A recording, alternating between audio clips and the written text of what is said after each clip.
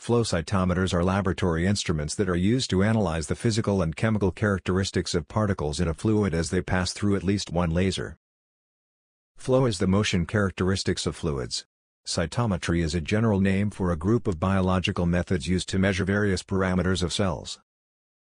In 1930s, Moldavan in Science described the counting of blood cells filing through a capillary tube using a photoelectric sensor. Kasperson measured nucleic acid and protein metabolism for normal and abnormal cell growth using a cadmium spark as a UV light source. Coulter constructed a cell counter based on the fact that the electrical conductivity of cells is lower than that of saline. Industry takes over technical development in 1970s. How flow cytometry work. Three main systems make up the flow cytometer instrument, and these are the fluidics, the optics, and the electronics. The fluidics system transports particles in a stream to the laser beam for interrogation.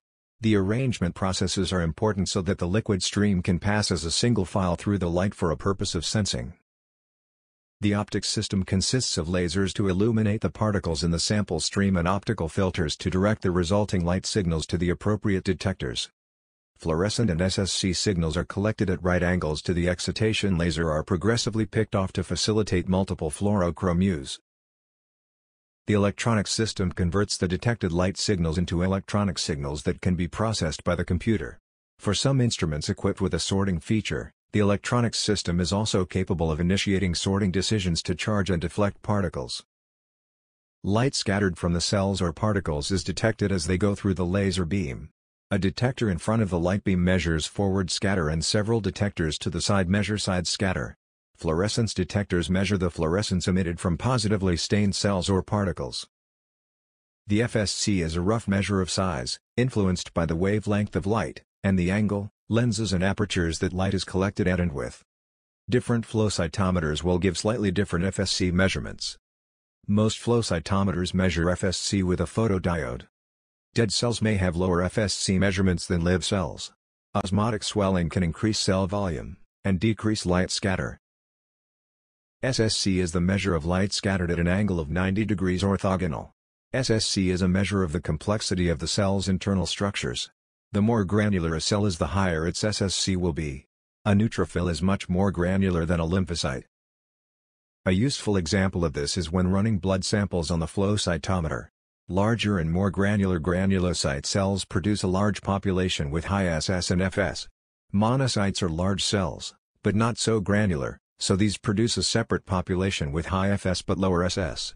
Smaller lymphocytes and lymphoblasts produce a separate population with less FS. They are not granular cells, so also have low SS. Therefore, these cells can be separated into different populations based on their FS and SS alone. Fluorochromes are substances that can be excited by certain light source and emit a fluorescent signal at a single wavelength. Fluorescent dyes can directly bind to certain cellular content, such as DNA and RNA, and allow us to perform quantitative analysis on individual cells. However, in most cases fluorochromes are conjugated with monoclonal antibodies, which specifically target cellular antigens/markers. The following table is a list of commonly used fluorescent dyes.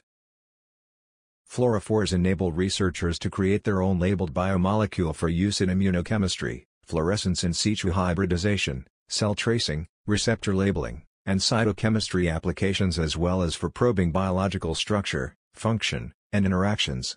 When it comes to flow cytometry, it should be based on antibody availability, fluorochrome brightness, excitation source, emission filters and so on. The flow cytometry data are usually presented in the form of single-parameter histograms or as plots of correlated parameters, which are referred to as cytograms. Cytograms may display data in the form of a dot plot, a contour plot or a density plot. If you have any questions, please feel free to contact us.